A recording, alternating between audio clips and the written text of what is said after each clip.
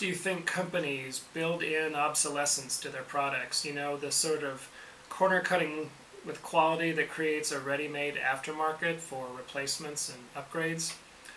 I ask this question since I've had to replace 2 hard drives in the last week.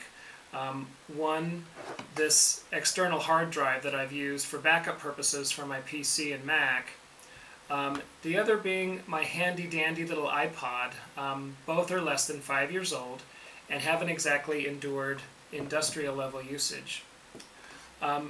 So I have to say it was a bit annoying when I went to my local Apple store and the saleswoman who helped me said, "Wow, you got 4 years out of your iPod, that's great."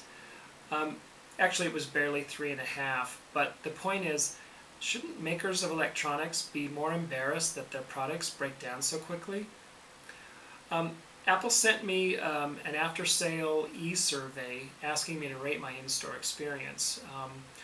All the Apple staff were really professional and chirpy, but I told the surveyors that no one would address my questions about quality or intended life cycles or built-in obsolescence.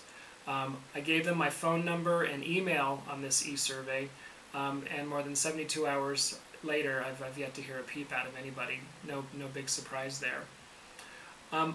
I don't replace other audio and video components every 4 years. I don't know, do home gaming systems get tossed out that often? I got 15 years out of my last TV. The stereo receiver I use is 18 years old. Do iPods really have to be traded in every 3 years? I'd love to hear from any of you watching this about that issue and whether you think Apple should be embarrassed about it. I realize this sort of thing is great for Apple's bottom line, but it's very bad for my wallet, not to mention the world's landfills.